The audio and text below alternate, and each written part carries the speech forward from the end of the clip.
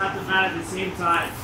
The biggest thing with the underhook is that you need to pull yourself nice and tight, because when she starts going crazy, it's slippery. The only thing I'm gonna have to hold on really is the underhook. I keep it pinned to my chest, and whatever she does is whatever she does. If I can get her to stay down, that would be ideal, right? But she's probably gonna try to turn. So you always have to be ready to go into the front headlock, right? The goal is the pin, right? But if I have to, I'm ready to go front headlock, right? Spin to the back, or I can try to finish, right? So if you're a little bit more high level, you guys can practice any of those situations, right? But if you're pretty new, you're gonna kind of push and pull at the same time. Right? I'm trying to clear the hook with my hand and my leg at the same time. Heel to toe, and I'm trying to bring her knee to her armpit. If she touches, I know for sure I'm gonna get an underhook. Even if she keeps it closed, I'm pretty sure I'm gonna get an underhook. Dig, slap the mat, everything's nice and tight. One more time. Easy peasy. Go. All right, so if I fall into this, just keep your arm right here, right? This is going to be him getting back to guard somehow. So I just have to treat it the same way as if he posted on my chest or my neck. I push up and go around, right? You can spin to the arm bar, or like Troy calls it, like the black hole, I think, right? And he goes straight all the way around to like a reverse triangle. It's really cool, right? But if I'm falling on this frame, and I'm just getting used to falling on this frame, you're getting used to falling on their defense. So if you're here, right, we should have backed up and pushed the wrists out of the way. And just getting really good at this is gonna be super helpful. This has to be really tight, right? All of like the little things are the most important, right? If you're just here, it's a lot different than pulling and keeping everything tight. Every single time I make my underhook, I'm thinking that this is the last time I'm ever gonna get an underhook in my entire life. I have to stay attached to this and hold it super, super tight. If you play half guard, that underhook, it's the same thing, right? When I'm trying to ratchet their hips, like I'm trying to do coyote half guard or trying to pull, it's the same thing. I'm pulling him here. I'm attached to him the whole time. I have to have that attachment, because that's the only thing that's gonna kind of keep me safe when everything goes sour, because it's super slippery, right? That's why I like the knee cut underhook so much, because it doesn't matter if I'm out here. We're super slippery, it doesn't matter. I'm holding him, I'm attached to him, and no matter where he's going, I'm ready to go, and I can attack right off of it. So not only is it a pinning mechanic, but it's an attacking mechanic as well. So if it's the first couple of minutes in your ACC match, you can attack. If it's the latter part, you can pass. Does that make sense? So we're just gonna start from the butterfly hooks, right? If you're good enough at the knee cut, you can just shoot it from here. If you miss, just get ready to wrestle. And what I mean by get ready to wrestle is don't forget to sprawl. It's a shot. They're gonna try to pick up a single leg or switch to a double leg. So you have to sprawl, get their head and arms on the mat so you can clear your leg to spin or clear your leg to attack the neck. Either or, you still have to get your leg back. If Junior gets my ankle, he's gonna pull it in, right? And a lot of times we kind of forget this. We get a little too excited, right? Where I do clear, I don't sprawl, I spin, and then he grabs again. Right, these are all things that we need to be thinking about. If his head and his hands are on the floor, it's very hard for him to have his hands on me. Does that make sense? Cool, let's go. Now partner live.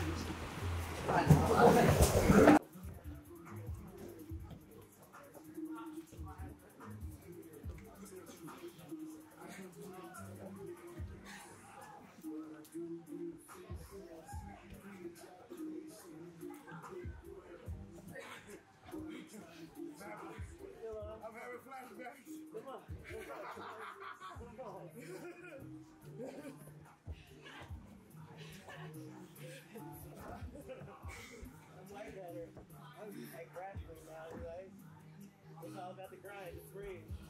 Just try to make it through. Big deep breath. Keep moving. They're just landing. That's good stuff. There we go.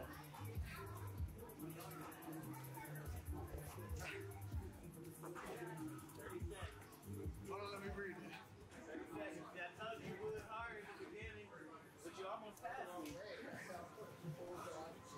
Busting a lot of people.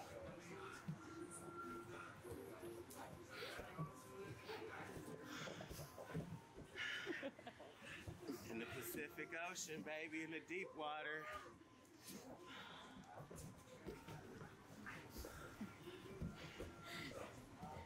Drug him to the deep end.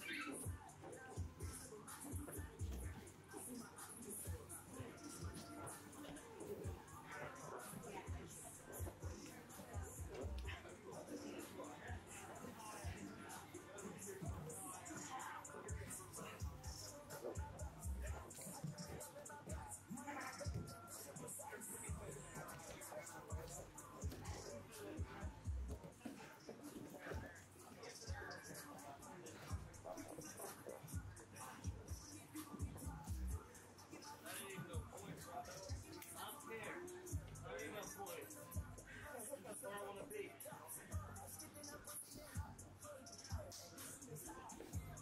I'm just not getting points anyway.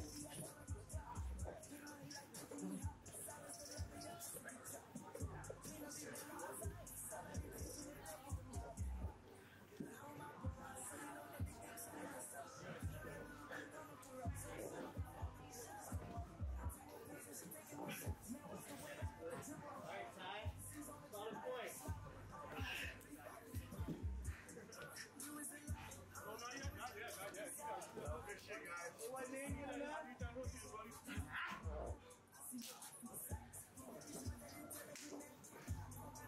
Alright, Tyler.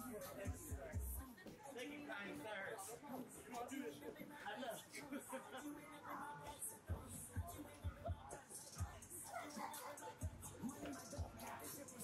Oh, you seen that motherfucking slicer? I seen it coming.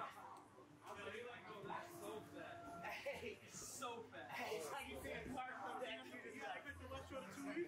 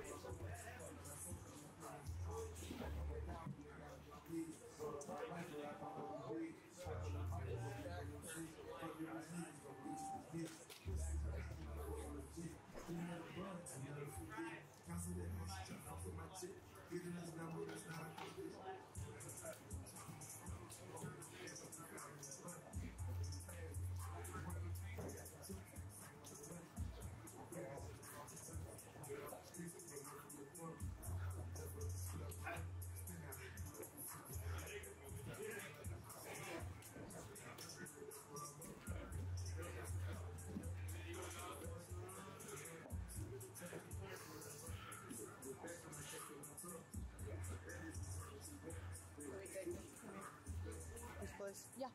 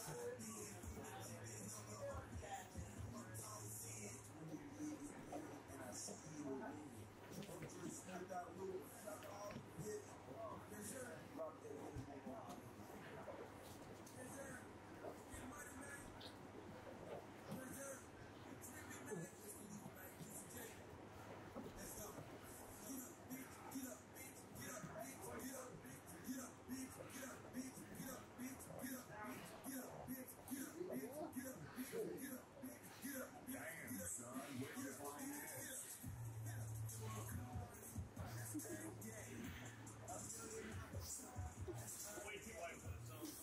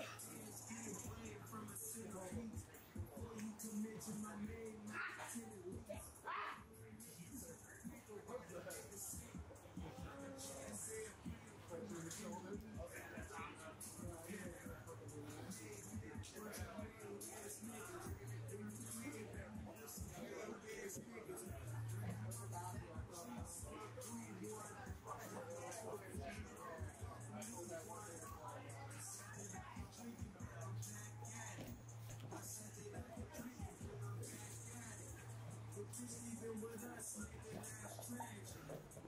Go in the trunk, that's magic. She rolling weed and she don't tell the smoke. Until you drop a nigga fuck it, she put me the rope. 4 cars, that's my day. $1 million, that's my day. It's a ring, my day. That's money living off, and carry west. That's my day. That's my day. That's my day. That's my day. That's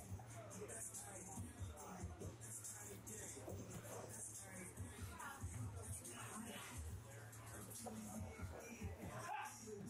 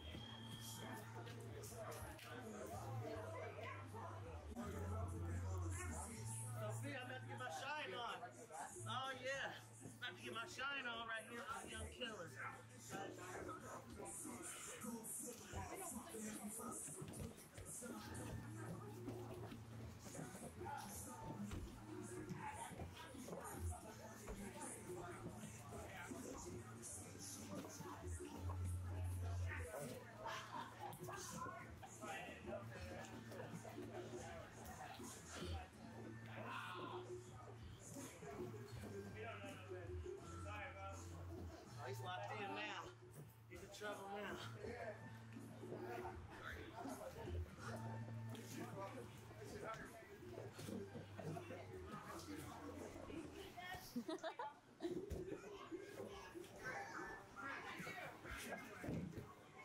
You co-hold a juvenile?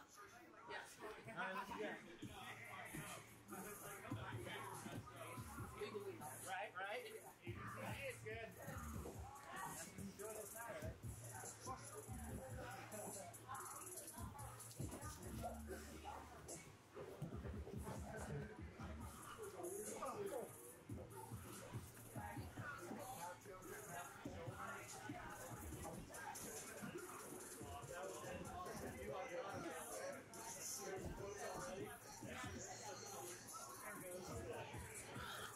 Defense on full display here.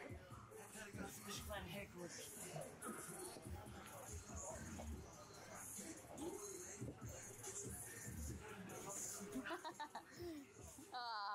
Yeah. Thought I was gonna go that easy? Nope. First time.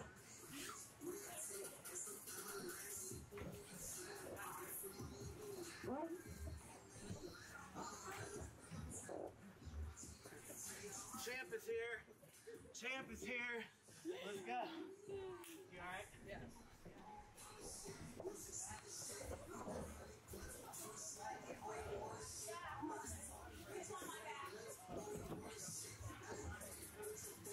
You're pretty good at getting to the back almost there.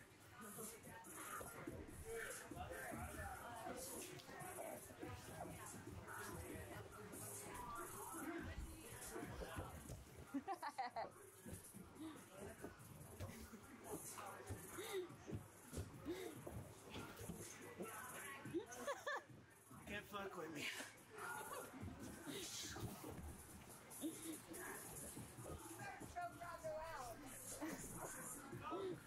That was a lot of energy. That was like 7 in a row.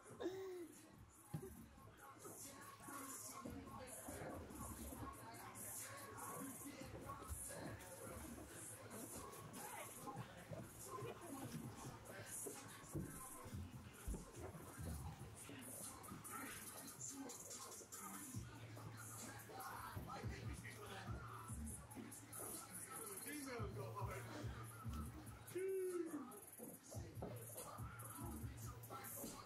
Champ.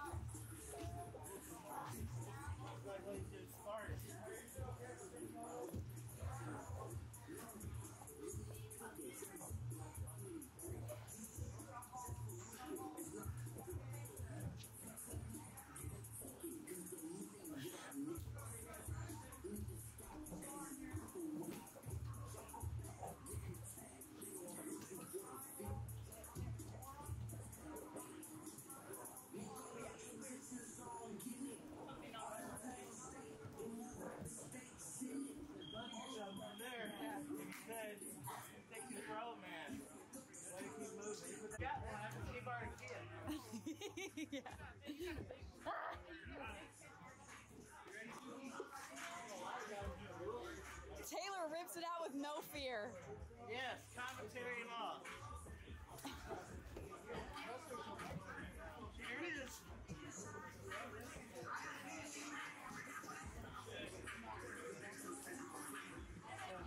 To the other side. There's a tap.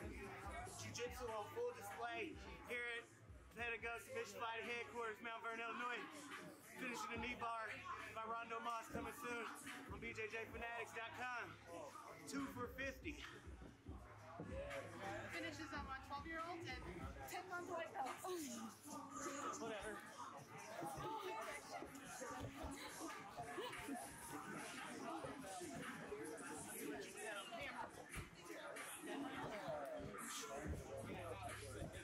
Jiu-Jitsu on full display here at PSF headquarters, Mount Vernon, Illinois. Finishing the arm bar. Coming soon. BJJ Fanatics. Nope. Bicep slicer coming soon.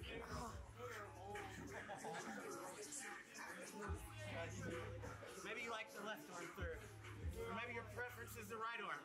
It doesn't matter. As long as you get your arm in deep above their elbow. So whenever you go for the bicep slicer, there's a little chunk in there to actually slice their bicep. Now, what you're doing what I like to call the Jesse defense. And I figured out how to get this away, but I have to come up to a Kimura position and start to go for a north-south choke. But instead today, we're just gonna go all the way over like this, if I can. Maybe not, just taking it back. Taking it back. Coming out soon. Maybe not. Maybe not. Taking it back, coming out soon. Finishing with no hooks, coming out soon. BJJ Fanatics. Pedigo Submission Fighting. Jiu-Jitsu on full display here in Mount Vernon, Illinois. I can't even finish her, she's so tough, y'all. And I'm just being nice. There it is, taking it back. Still, BJJ Fanatics. Oh my God. .com. Hey, I had to pick her head up. Is that legal? I was just gonna ask. It's part of the body. It is part of the body.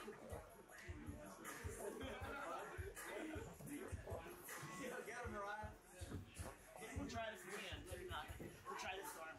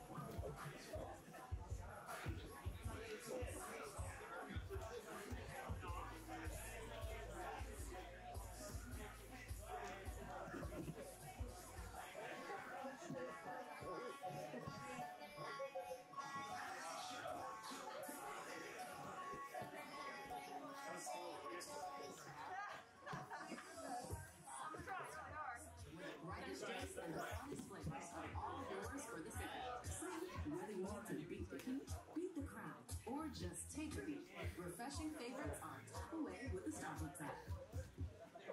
Tide Power Pods have 85% more Tide. Who needs that much more time? Well, when giving your money back a bath, trying to do getting a mud shower. Yikes, you're gonna need more Tide. When your wine tasting becomes a wine spilling. Yeah, you're gonna need more Tide. Or if your favorite shirt is your kid's favorite napkin. I'm gonna need more Tide. My mom gave me that shirt. It's a mess out there. Tide Power Pods at 85% more Tide versus Tide Pods. Don't wait for the weekend. Get a taste of the tropics with Vita Coco's Fire with Captain Morgan. Available in Nicolai, strawberry daiquiri, and lime with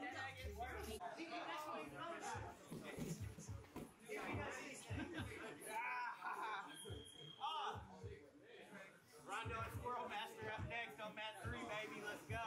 My man, Manny from Canada, aka Squirrel Master. Don't blink. Look, I'm telling you, don't blink. I told you. Hey, Kofi, keep your eyes peeled for this one, buddy.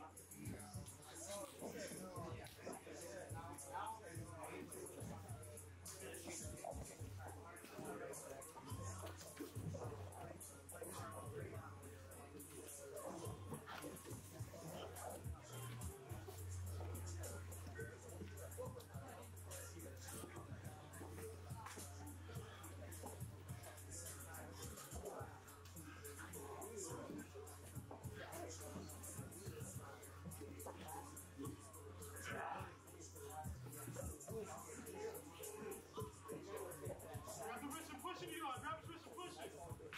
You can wrist lock too, that's cool. Yeah, you right there.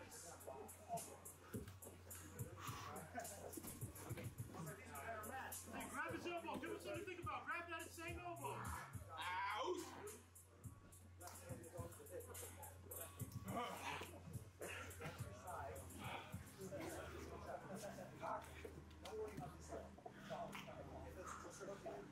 Hand off.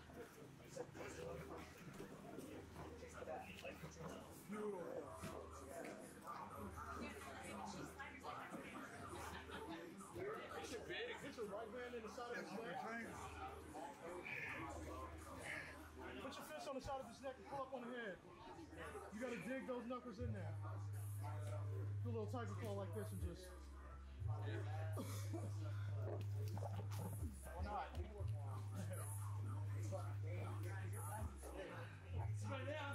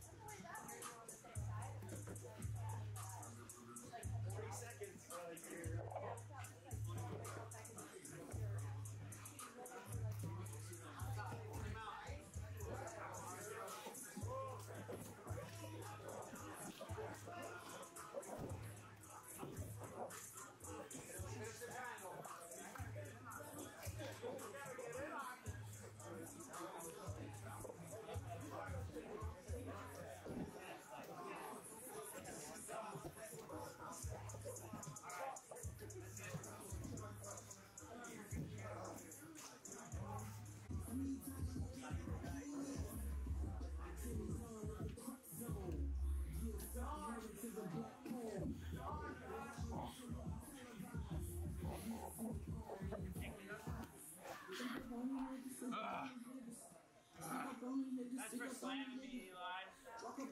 Yeah, that's for slamming me. Where's my 21?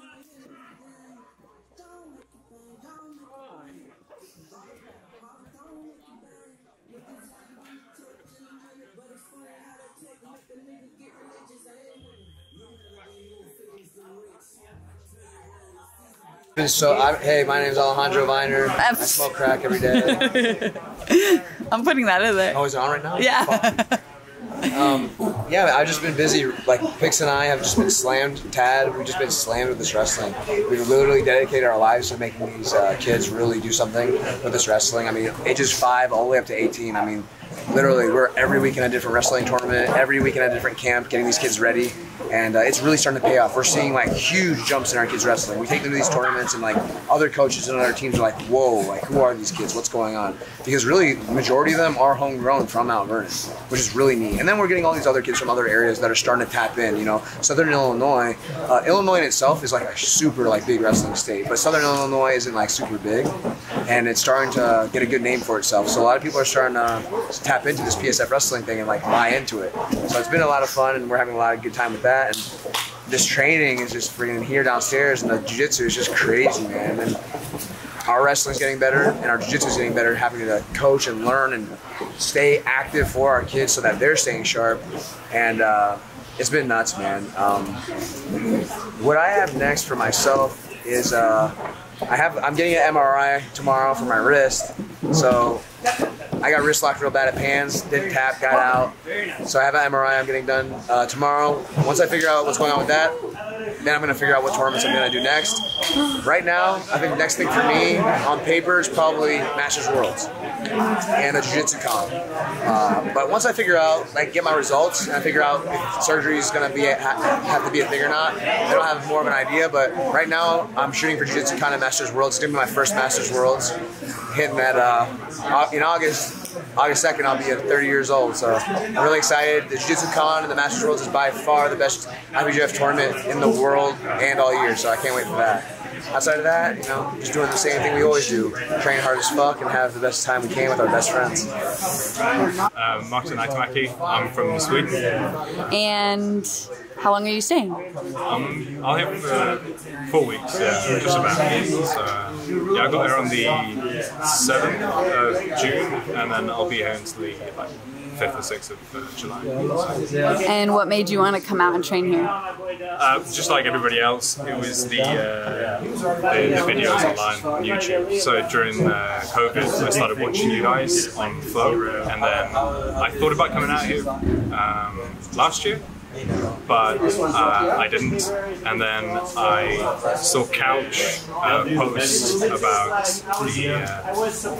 the tour that they were doing in the UK. So I ended up flying out to Wales. I was there for 3 days, and then yeah, I got to hang out with the guys there. So that motivated me to actually come out here and try the real thing. So. How long have you been training Jiu-Jitsu? 4 years, just about, maybe a bit more. So I started in 2019, and then COVID hit. We couldn't train at all. I didn't have any training partners, so it wasn't until the lockdown sort of stopped, and then yeah, I got back into it. So yeah, 4 years. And where are you staying here? Like, how would you describe the living space that you're staying in? So I'm staying at what you guys call the barracks.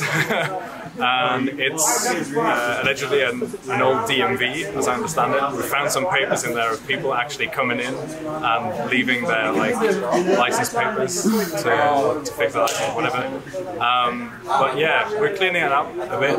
As I understood it, Heath and them just got the papers sorted, so like I'm one of the sort of first guys to be there now that we're starting to fix it up. So but I like it. Like, I've been in the military for a while. I'm used to just like sleeping on top of each other, so I don't mind. And I get to come here twice a day at least and do a lot of training. So like, I'm occupied. It's good. What do you think of the training so far? It's rough. It's so like I've noticed the thing that makes it feel like all of the guys here are super quick and fast with everything is just, people here drill a lot. So they just get used to, they know what grips they're going for, and they're really quick to get to the position that they want. and then you have like 4-minute rounds, maybe 25 seconds rest, and then it's really humid and really hot. So and people are super good. So yeah, I like it. I like having just tough rounds every single round, just testing myself. So yeah. Guys, it's CJ. Just been working really hard, trying to just get ready for these ADCC Opens and get ready for the East Coast. And hopefully just the East Coast, but the East Coast and maybe the West Coast trials.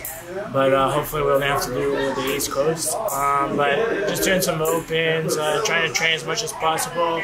We started a kids program not too long ago, and then we just attracted a couple of full-time kids. So we've been really focusing on trying to help build those kids up. They're going to be doing the Dallas Open with us, so I'm really excited.